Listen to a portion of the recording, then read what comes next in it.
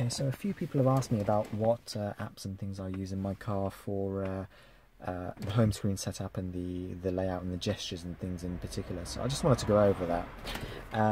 I'm using Nova Launcher Prime. You can easily use Action Launcher or any other launcher of your preference that supports gestures.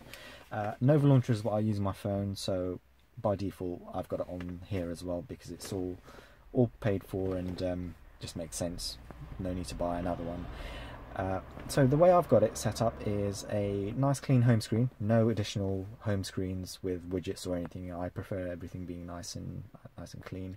So settings, and then scroll down to gestures and inputs, and you can see my home button. I've set that to launch my music player, Gone Mad. So I'll get into that in a moment. But if you scroll down here, you have various options. So recently Nova updated to support double tap and swipe up and swipe down. These weren't in there before, so those are new.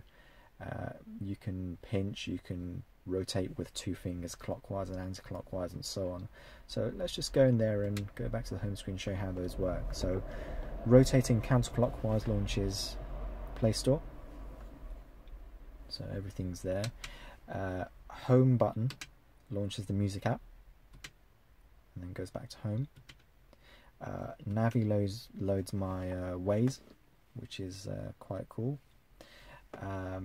The other little trick on this is if you're in Waze or if you're in your navigation app, pressing the nav button again cycles back to the previous app. So whether it's radio or music player, you can just easily swipe back and forth, which is pretty cool. Long pressing the mute button for a few seconds turns off the display only, so a touch of any button or the screen will bring it back to life. Long pressing that turns it off, so you probably don't want to do that. Double tap launches the app drawer,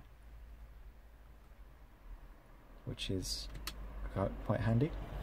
And yeah, that's pretty much how I've got it set up, and everything works seamlessly. You know, it just means you can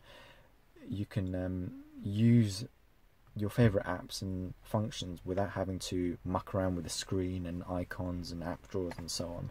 It just makes it look a bit more professional as well.